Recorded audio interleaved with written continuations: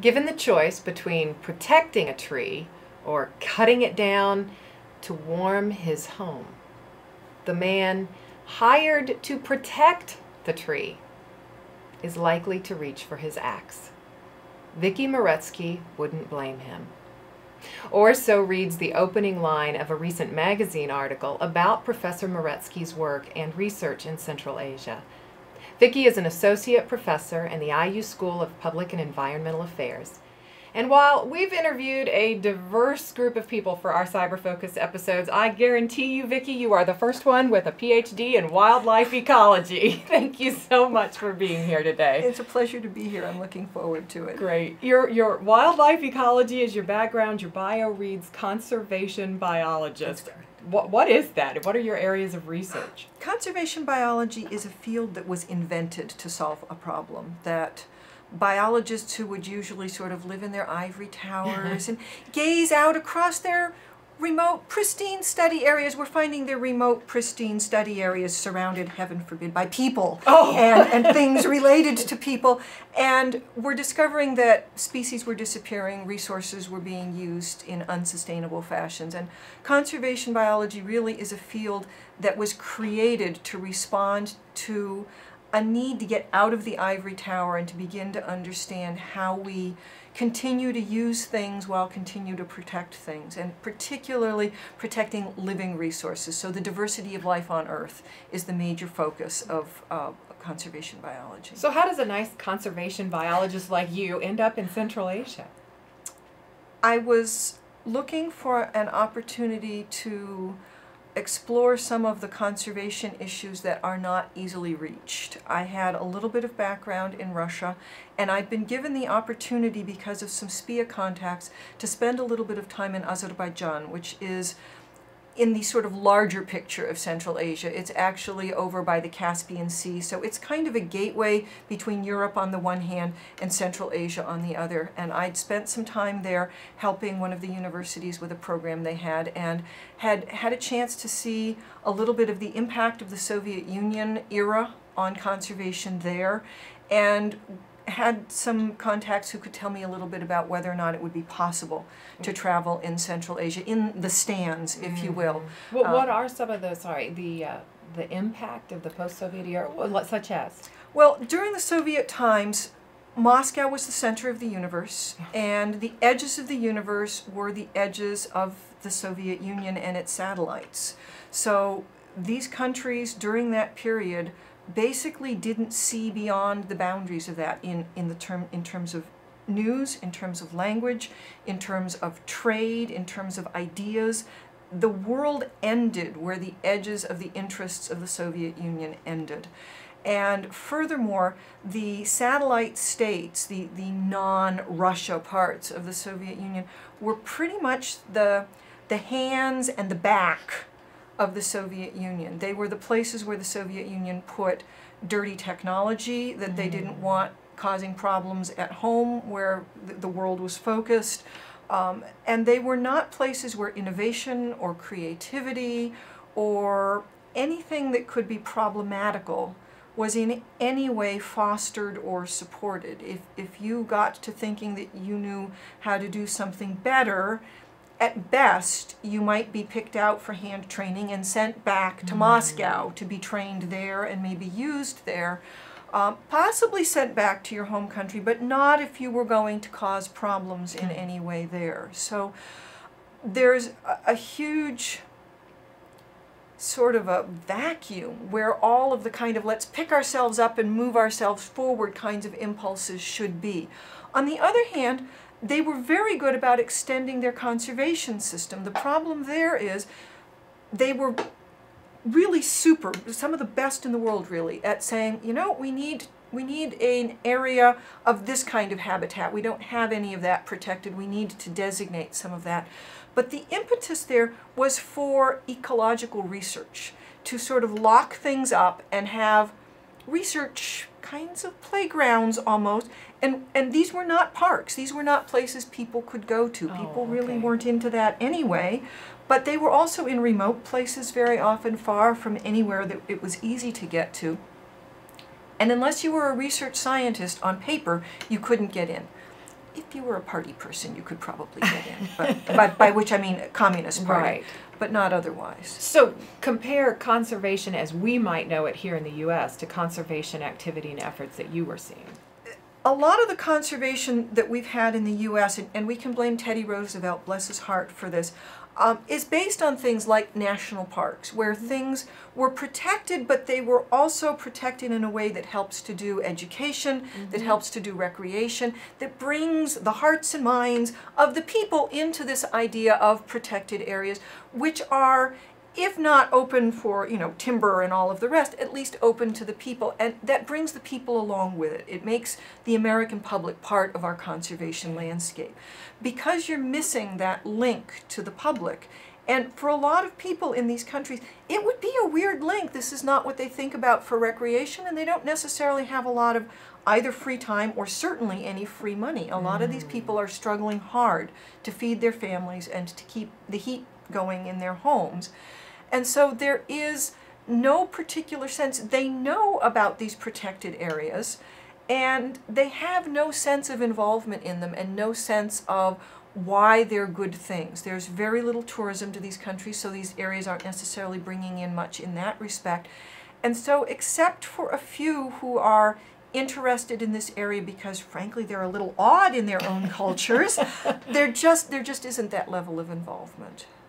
So I don't take a hiking vacation into the mountains.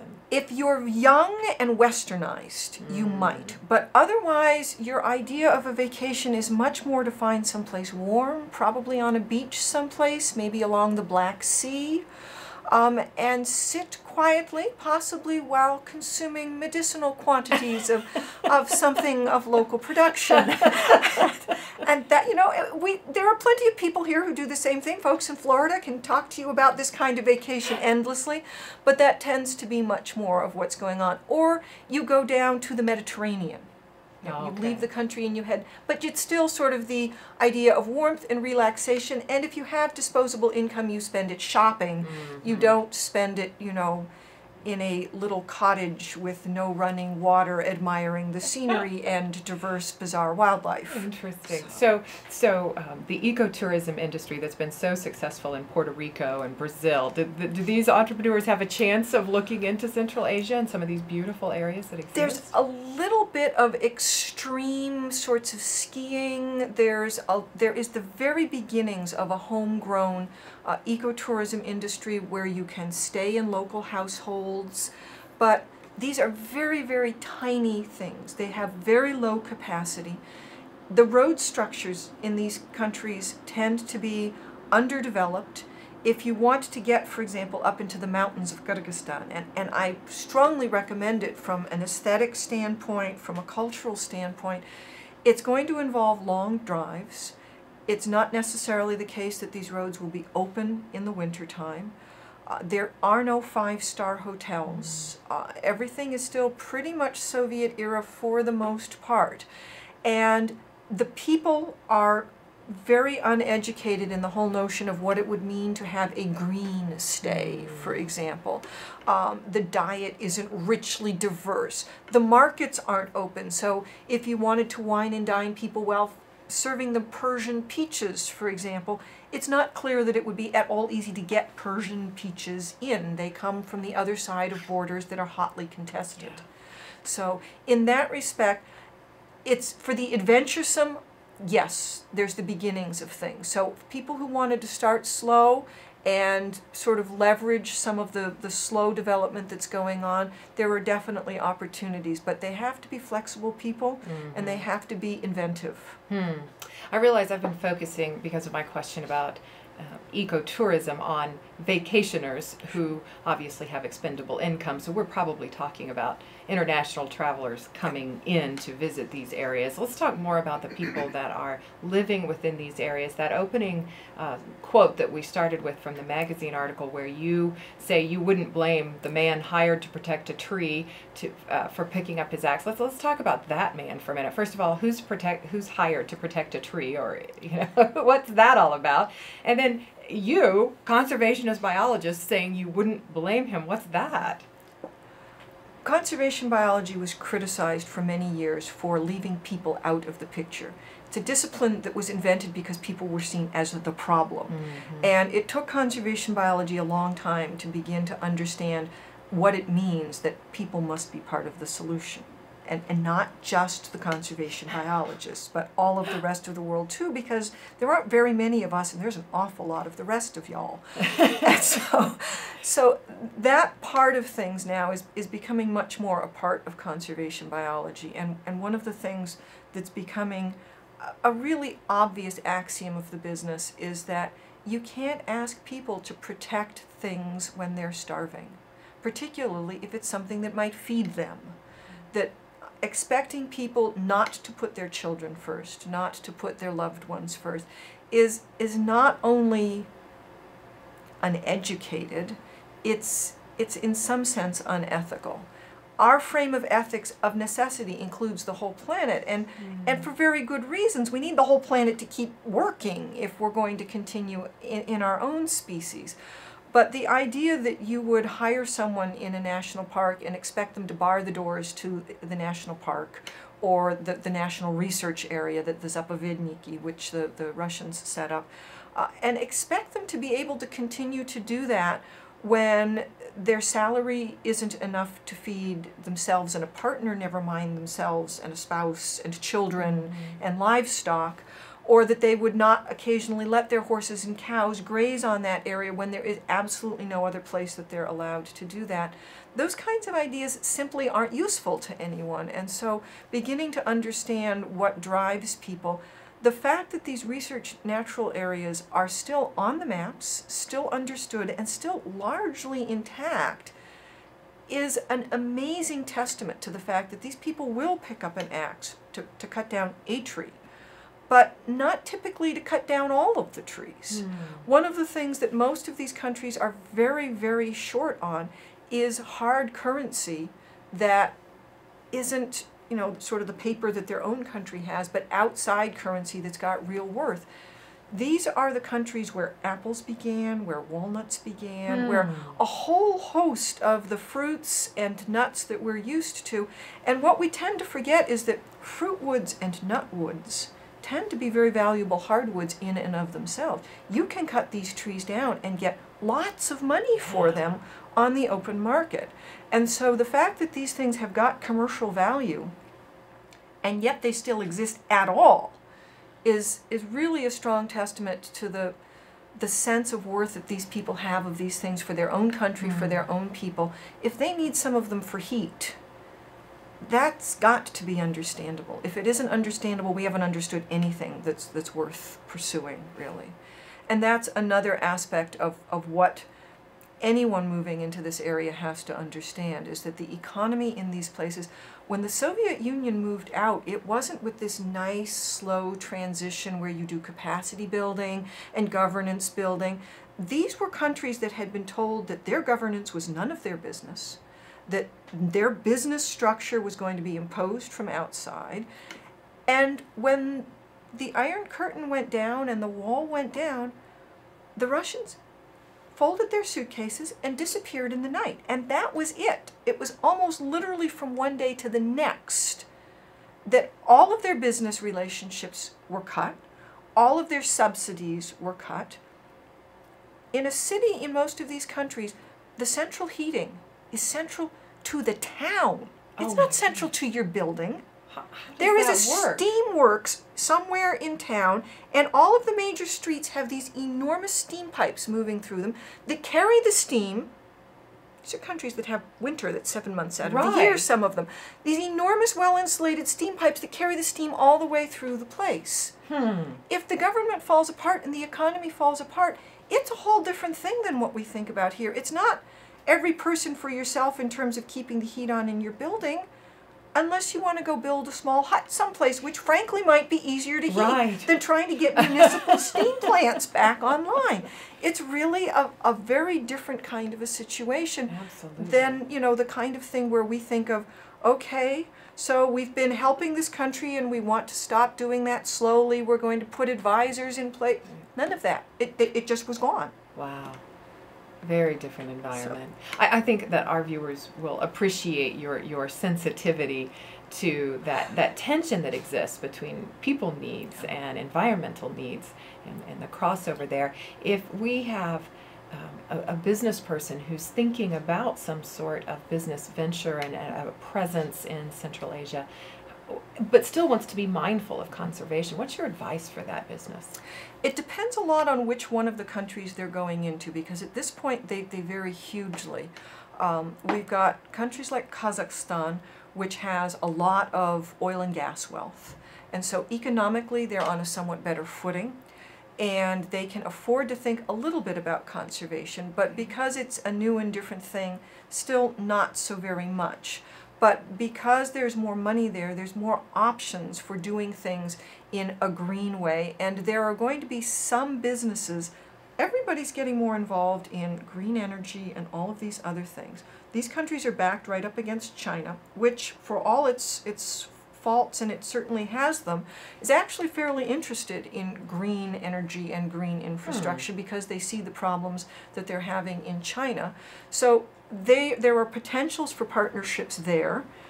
China's not too pleased about America as a military presence, but it's not clear at all that they're unhappy about America as an economic presence. They're much more interested in doing large-scale trade back and forth to be able to use the backside of China also as a route to economic success, not just the ocean side of China. So in that respect, there are possibilities for beginning to become part of a larger landscape that's working out there. And the sustainability aspects, sort of the sustainable lifestyle things, are probably the areas where there's the most immediate interest. Ecotourism can be part of that simply because it's part of an economic engine and it taps into a fairly wealthy demographic that's always attractive. But in terms of anything that's going to deal with local people, then things like intelligent agriculture would be a great place to start. There's very good fruit production in parts of, for example, Kyrgyzstan. There's not even refrigeration in many of these places. There's not juice production. If you buy juice off the shelf in Kyrgyzstan, there's a good chance it comes from Kazakhstan, because there simply has not been any business development, and people don't have even the basic beginnings of understandings of how business works, of how to make. They weren't permitted to make contacts with the West for so many years. And now they're beginning to speak English more. That was the other problem. They not only weren't allowed, they didn't have the means. You have to begin to think about the fact that these countries are beginning to become more nationalistic in terms of their own languages. Russian has been a common language in this region for a long time, and it will still work fine for most businesses. But most of these languages are moving over fairly rapidly to their own languages.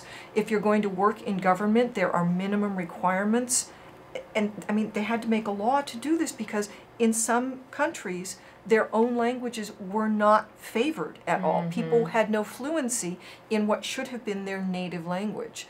But Kazakhstan, Kyrgyzstan both have requirements, I believe Uzbekistan now does as well, that if you work for the government, you're increasingly going to work in your native tongue and you need fluency in your native tongue. So while Russian would get you by initially, now there's going to be, at least some of the paperwork requirements are going to be in languages that are more difficult. The good side is everybody's teaching English a lot more. And that's good for conservation as well, because it opens the door to the English textbook. Not so many textbooks on conservation biology in Uzbek. Yeah.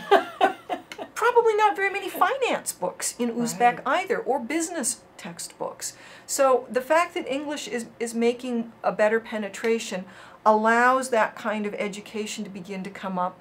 And then once people have got the English, then you have native people who know what's going on, who can write the Uzbek textbooks or the Kazakh textbooks. So you can sort of use English as a pass-through.